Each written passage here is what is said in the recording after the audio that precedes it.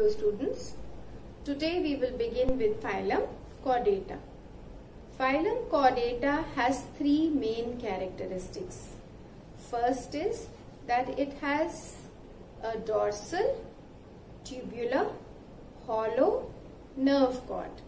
Presence of a nerve cord is a characteristic feature of phylum Chordata. Ventral to the nerve cord is the notochord. Now notochord exists in all chordates. In lower chordates it is present, whereas in higher chordates this notochord is replaced by the vertebral column. This is the second characteristic feature of phylum Chordata. Third characteristic feature is that a series of pharyngeal gill slits are present within the pharyngeal wall, and these gill slits again are present only in the phylum Pisces, that is in fishes, whereas in other phyla, in class Species, and whereas in other classes, that is amphibia, reptiles, birds and mammals, they are lost during development. So these are the three main important characteristic features of chordata. These features will be found in all lower chordates, whereas in higher chordates they may be found in the embryonic stages. So before we discuss other things, let us just see the basic plan of a chordate. Suppose the body is shaped like this. This is the mouth, pharynx. This is the tail. This is the dorsal, tubular, hollow nerve cord, which in higher vertebrates and the anterior side develops into the brain. This is a dorsal nerve cord. Ventral to the nerve cord is the notochord. This is a basic plan of a chordate, hypothetical plan. This is the mouth, then the pharynx region, the intestine, and this is the anus. This is the anus. Heart is present here. This is mouth. This is pharynx, and these are the pharyngeal gill slits. So as I said, this is a basic hypothetical layout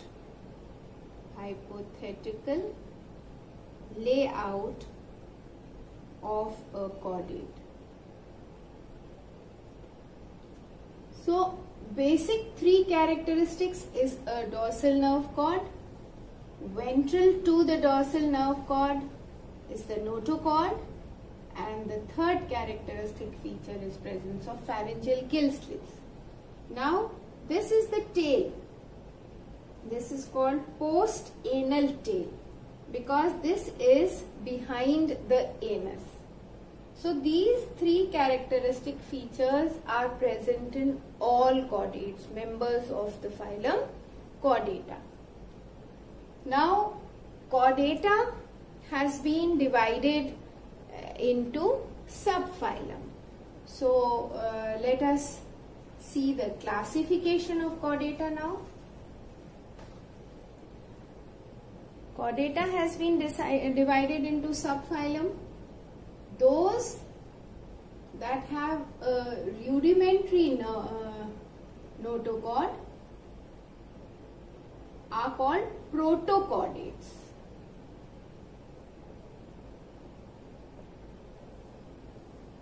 So these are the subphylum. Protochordates are those that have a rudimentary nerve cord. And though in those, the notochord is replaced by vertebral column,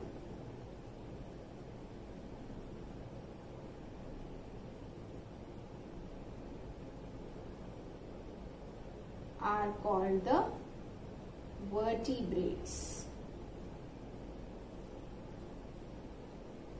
or we can say vertebrata. It is right, vertebrata.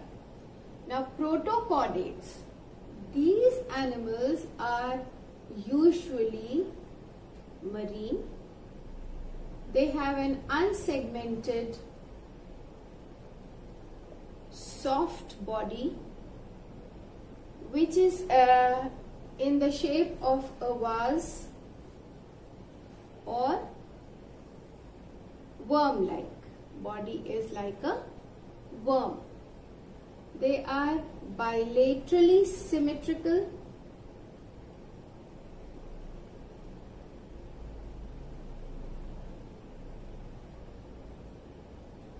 and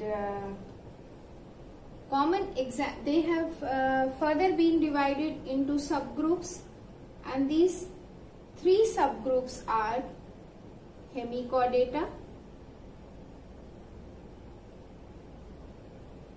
example of hemichordata is balanoglossus, then we have cephalochordata,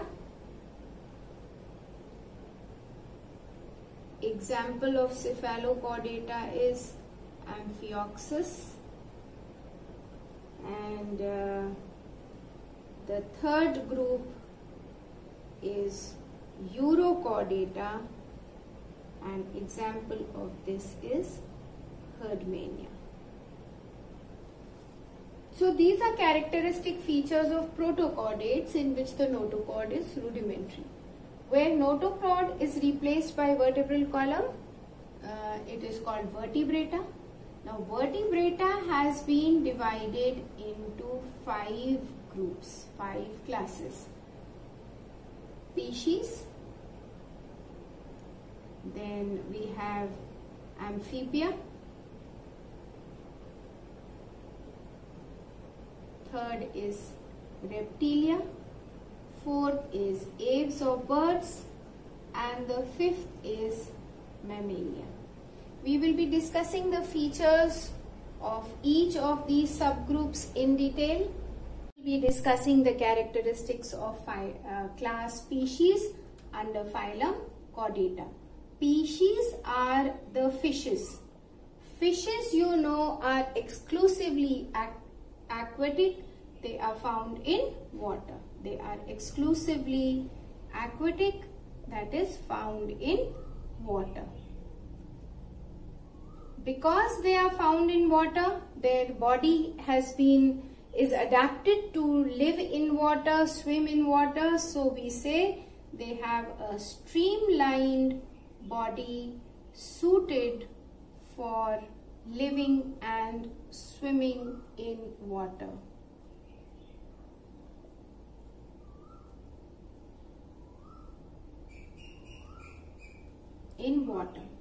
Then these animals have gills for respiration and have fins for swimming. Fishes are cold-blooded animals. Cold-blooded also is called poikilothermal, which means that their body temperature is not fixed. It keeps changing with the surroundings, or we say their body temperature fluctuates with that of the surrounding. Then these animals, they have a 2-chambered heart, just 1 auricle and 1 ventricle. Besides this, their skin is slimy and is covered with scales.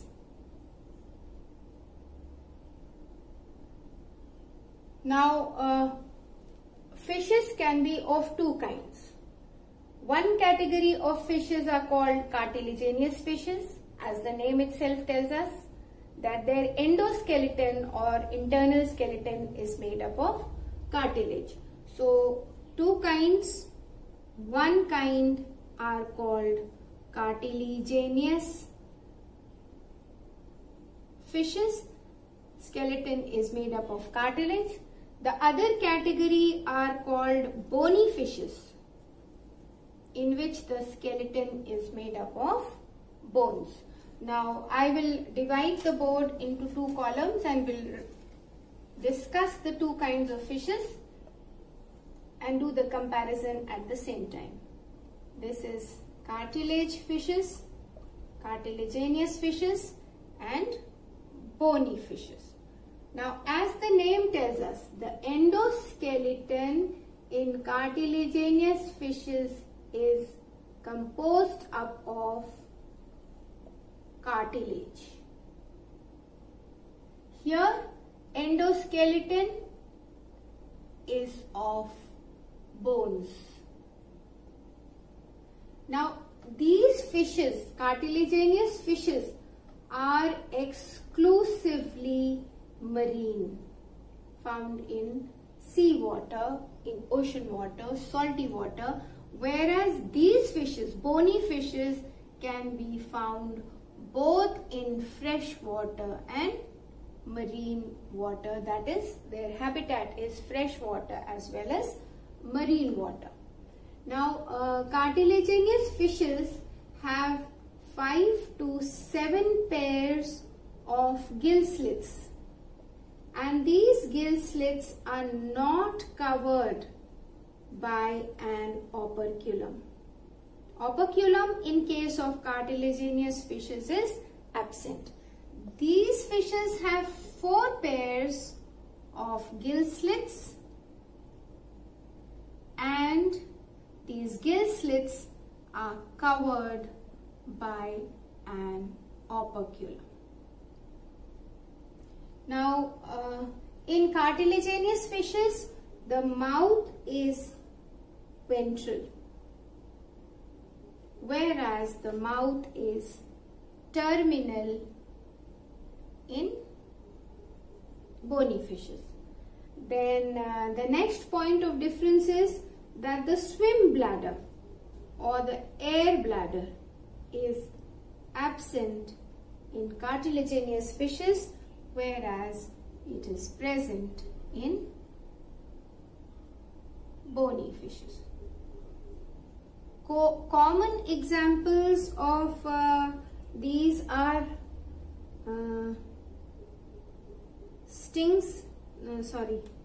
skates, rays, and sharks, like torpedo, which is electric ray. Electric ray is called torpedo. Then we have trigon, which is stingray, and the common dogfish. Dogfish is called scoliodon. Here we have carps, flying fishes, and flat fishes. These are common examples of bony fishes, like labio, the common rohu, the edible form. Then the seahorse, which is called hippocampus, seahorse. Besides this, there are some very ferocious and dangerous fishes like mandarin fish, like anglerfish and lionfish. These are ferocious bony fishes found in marine waters. So these were the characteristics with examples of phylum species. Now we move on to the, not phylum species, these are this is class 1 species of phylum Chordata. Phylum Chordata has been divided into 5 classes. There was slip of tongue. I'm sorry for that. Now the second class, we have discussed the first class, that is species. We move on to the second class, which is amphibia. Amphibia. The word amphi means both. So organisms or animals belonging to class amphibia live both in water and on land. These are the animals that are the first terrestrial vertebrates. First vertebrates that are found on land. First terrestrial vertebrates. These animals can live both on land and in water, but they lay their eggs in water and fertilization is external. So a portion of their life cycle is completed in water. I'll be coming and explaining that to you. First important characteristic is they are cold-blooded animals, that is poikilothermal, which means body temperature fluctuates with the environment. So when it is very cold or it is very hot, to avoid those unfavorable conditions, they hibernate in winter. That is hibernation, which is also called winter sleep. They undergo hibernation and they aestivate, or aestivation is summer sleep.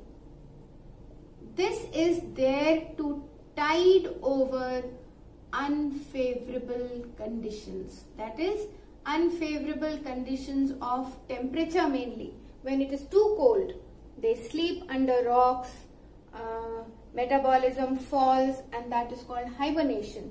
And when it is too hot also, at that time also they aestivate.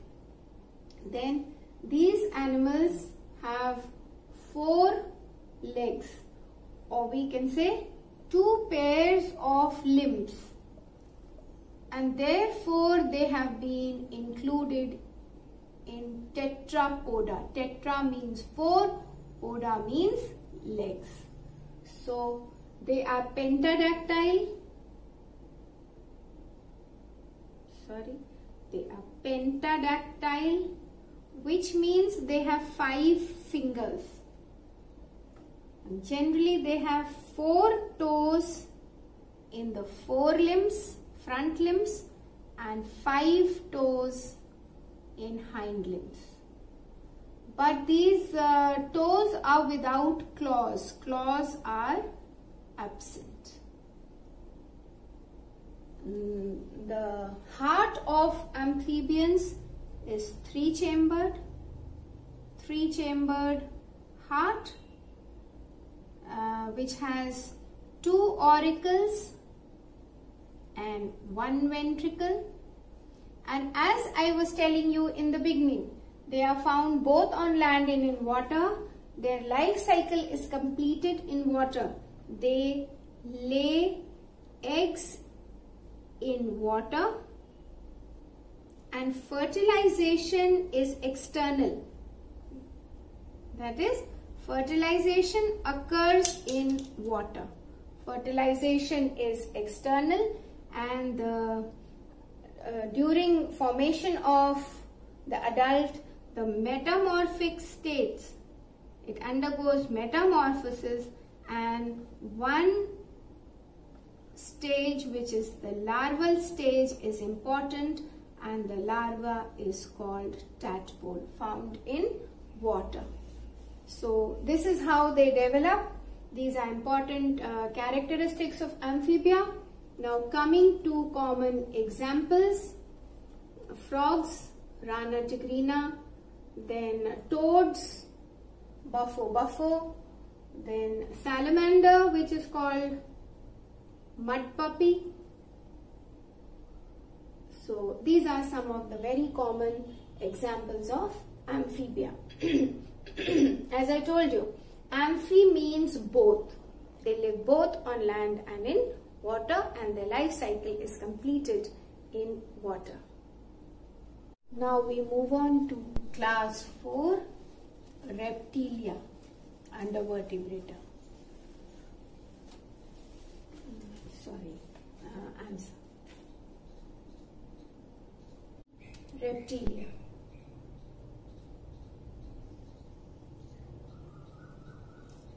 Reptiles or reptilia, they are the first truly adapted vertebrates for terrestrial life.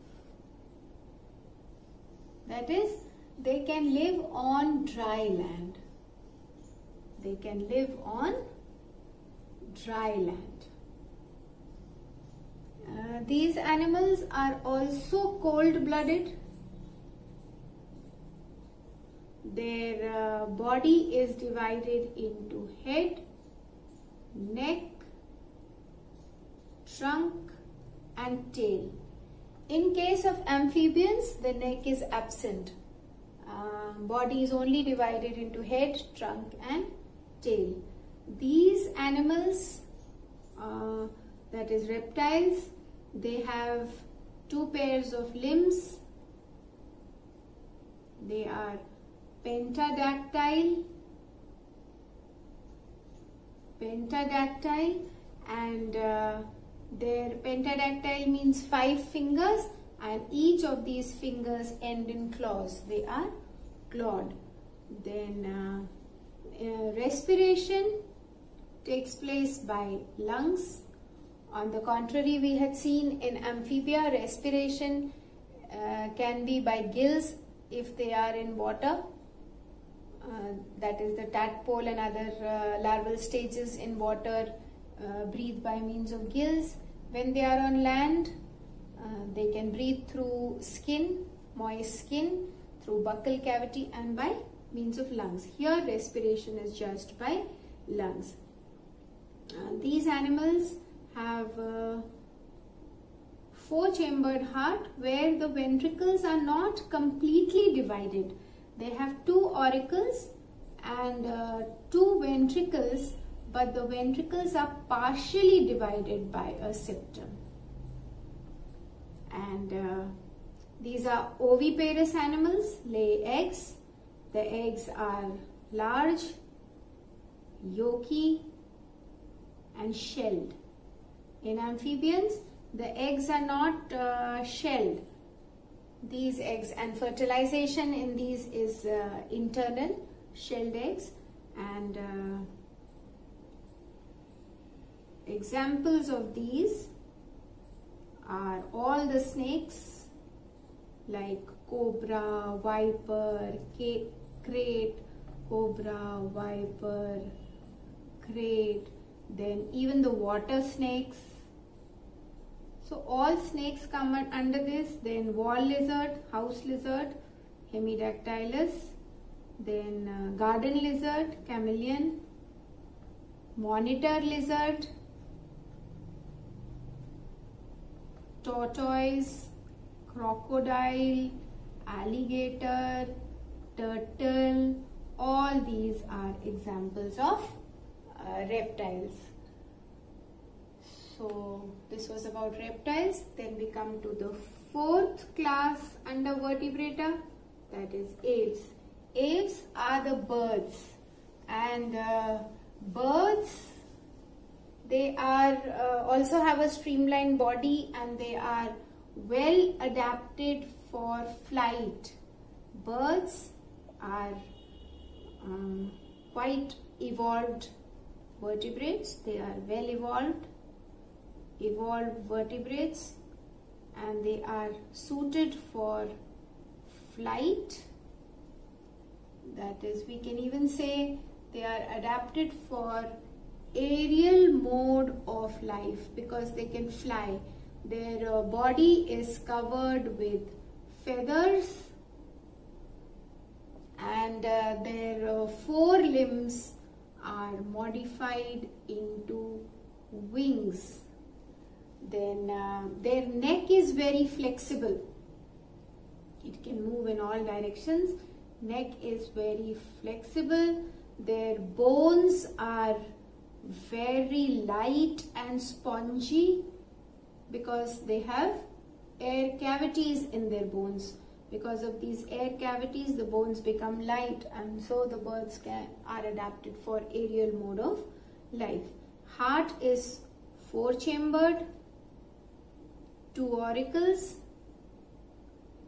and 2 ventricles. Then in birds also, birds are oviparous. Fertilization is internal. The eggs are large, yolky and shelled.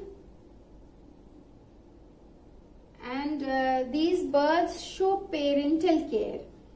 That is, the chicks that come out of the eggs are taken care of by the parents. Parental care is evident in birds, and all birds like house sparrow, pigeon, peacock, ostrich,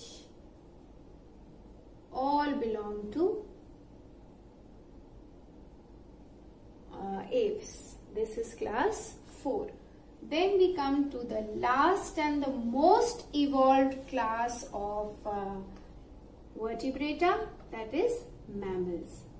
Mammals are the most evolved class of phylum vertebrata.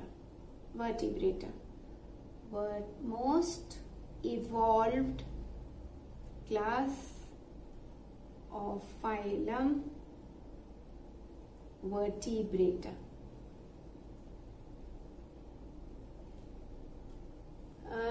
These animals are viviparous, that is, give birth to young ones and look after their young ones till they are independent of the leading a life. They feed their animals on milk produced in the mammary glands, because of which they are called, presence of mammary glands, because of which they are called mammals. Then these animals also have 4-chambered heart. They are warm-blooded. The body is covered by skin. Skin has hair, sweat glands, and even oil glands or sebaceous glands are also present in the skin. Parental care is seen here, and examples of mammals are rats, cows, cats, dogs, apes, monkeys, squirrels, chimpanzees and humans. So these were the characteristics, important characteristics and examples of the 5 classes, that is species, amphibians, reptiles, birds and mammals, with important examples. With this we have completed kingdom Animalia also, and the chapter on diversity in living organisms.